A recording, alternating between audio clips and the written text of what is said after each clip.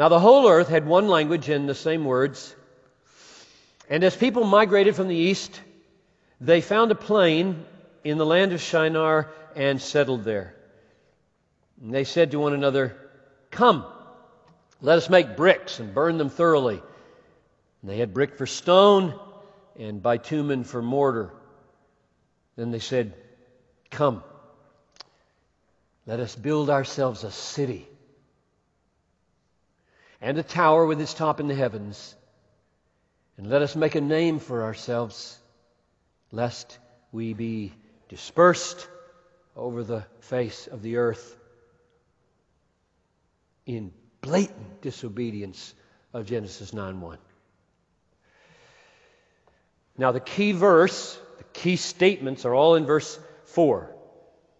Number 1, they aim to build a city. Number 2, they aim to build a tower in the city that reaches up into the heavens.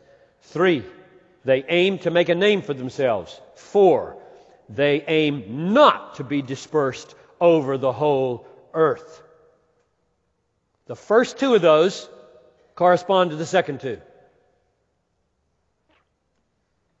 Building a city corresponds to avoiding being dispersed. We're going to build a city, put the walls around us, be safe, secure here, and not going to spread. And building a tower that might reach into the heavens, of course, corresponds to, that would make a name for us if we could build such a tower. You could see it from so far away. We would be the center. So the city and the tower are the outward expressions of the sins in here. And what are the sins? Let's make these plain because they're yours and mine. Sin number 1, the love of human praise. There's not a person in this room who doesn't struggle with that. Not one. You want it to come in different forms depending on your personality, but you don't like to be disapproved of. Nobody glories when they're ripped to shreds, even with illegitimate criticism, let alone legitimate. So we're like this.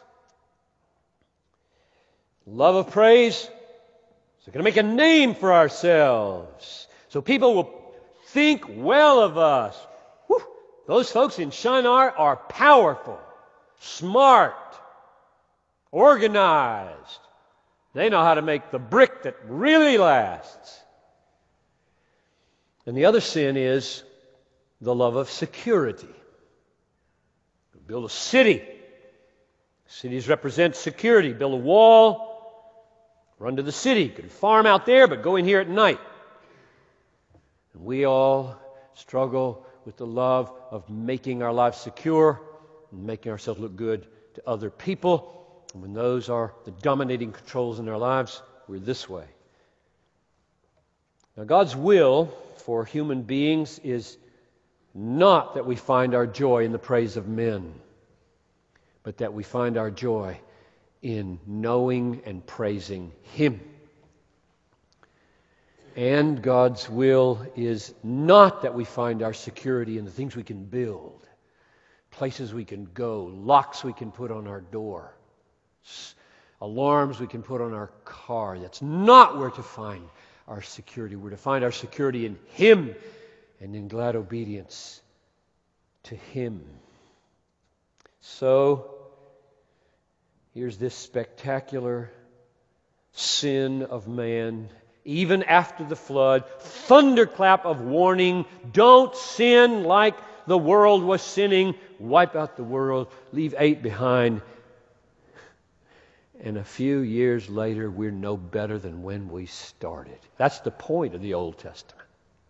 That's the point of these stories.